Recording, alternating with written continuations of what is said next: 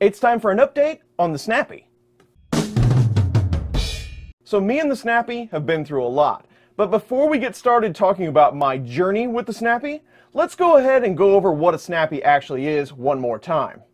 The Snappy is one of the most 3D printed printers out there. Outside of some motors, some switches, a hot end, and some electronics, it's pretty much all 3D printed parts.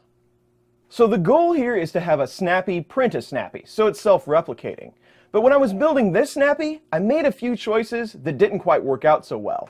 I have also modified a few of the parts to help them fit a little better. There are two main issues that I ran into. One, the filament that I chose to use to print this Snappy, and two, this part right here. I didn't pay attention to the Slop Calculator. It tries to help you determine the tolerance of that printer so you know how much the printed parts will be affected. Now I printed my Snappy on a Prusa Mark III. You can almost get the wrench in the 00 slot. It fits just fine in 0.05, but after a few test prints, I decided to go with 0.1. It fits pretty well in 0.1 with minimal play, and the parts that it turns out fit together really well. Remember, we're still talking about parts that are created for the original Snappy. And that slot value is important because all the Snappy files are in OpenSCAD. They are available as STL as well through the GitHub download. But in OpenSCAD, you can go to the config.scad file and scroll down a bit, and you'll see these settings right here. And this one is printer slop.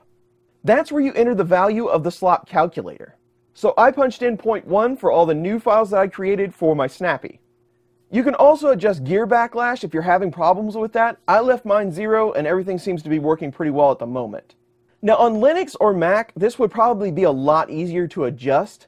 But if you edit this config file, you need to save it and you'll have to re-render your objects. So save your config file, go ahead and rerun these, and that will update your part with that new slop value. It adjusts things like the rail size and the snap fit parts. And from here, then you can go to File and export your STL with your new slop value. And here's the slop calculator that was printed on the Snappy. They do give you two bars. You can increment all the way from 00 to 0.45. And I can get the wrench in a couple of these different holes, but it actually does fit best in 0.45. So we went all the way to the end of the scale. But after a few test prints, I found that 0.45 seems to be working pretty well. So for the second Snappy, that's what I'm using in all my config files. And with that slop value, these parts actually move pretty nice. This is without any grease or sanding at all. This is printed in PLA. I mentioned that because we're going to talk about that in a second. Same for the Z-rod sections. The lifting rods, there's a little bit of slop in there, but they turn pretty good and they should be just fine after they're loaded. So after I got the slop values figured out, I reprinted the X and Y rails in PLA.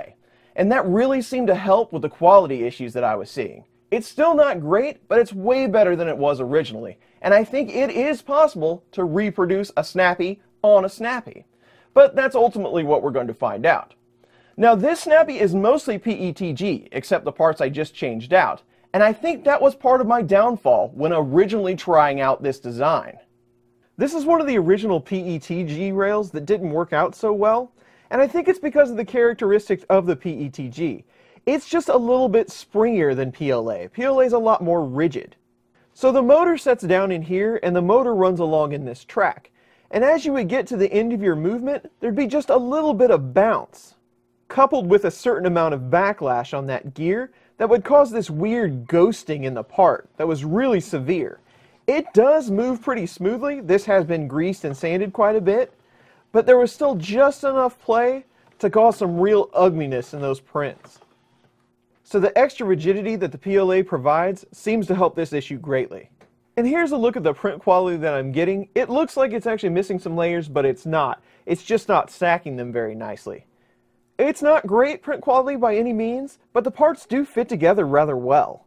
There's a lot of noise because the printer is made out of plastic, but I'm pretty happy with them overall. So for some of the more rigid parts, PLA kind of won this one. Who would have thought? Now I did modify some of the files on the Snappy, including the original STL files. I will leave links to those upgraded parts in the description below. But for some of the other people building a Snappy, let's go ahead and take a look at some of those modifications. Now my Snappy is technically a 3.1 version. It has the holder for the genuine V6 rather than the J-type hot end. And this is the part that I modified the most. Let me take the extruder motor out of here so you can get a better idea of what I did. So the first thing I did was drill out where the filament path goes.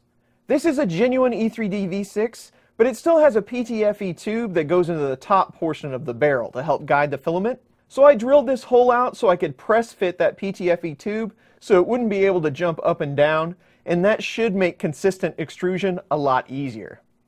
I also beefed up this part right here. This is the part that holds the compression screw that allows you to put tension on your idler so it presses up against the filament. The original file, this portion was really thin and you could break it really easily with this screw. This one isn't going anywhere. I'll put it back together so I can kind of show you what it does. With this being quite a bit more substantial, you can really tighten that screw up and get a good grip against the idler and that extruder gear. I did go with a 3mm heated bed with a glass and Build-Tack sheet on top, and I set it on top of springs so I could adjust it, but that did increase the bed height quite a bit.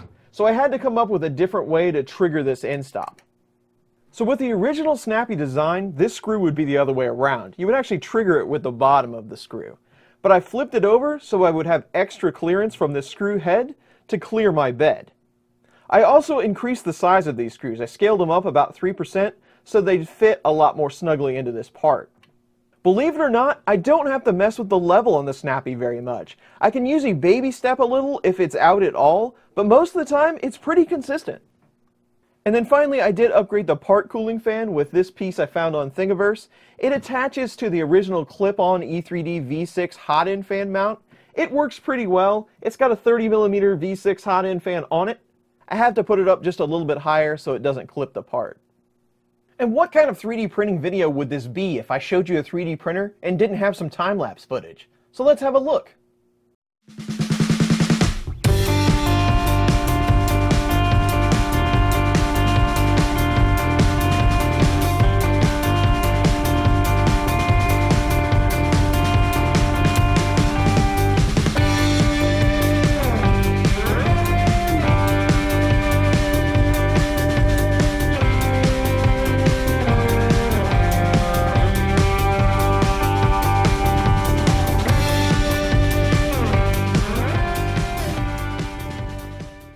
And that's pretty much all the changes I made just to get it to print a little bit better. I did upgrade to Marlin 1.1.9, I adjusted some of the speed settings, and it has a few more features than the Snappy version does, so a link to that will be in the description below. I also tested Marlin 2.0 because it has backlash compensation. I was hoping that would help my print quality a bit, but all the testing that I did was pretty inconclusive, so maybe we'll visit that down the road a bit. But with the print quality that I'm getting on this machine right now, I do think it's possible to print a Snappy on a Snappy, and you'll be the first ones to know when I'm successful. Hopefully this update satisfied my fellow Snappy enthusiasts. If you like this video, consider giving it a thumbs up or subscribe to my channel. If not, leave your thoughts in the comments below, and as always, thanks for watching. How about Z? The one side of Z moves. Or are they moving in opposite directions? Don't break, don't break, don't break!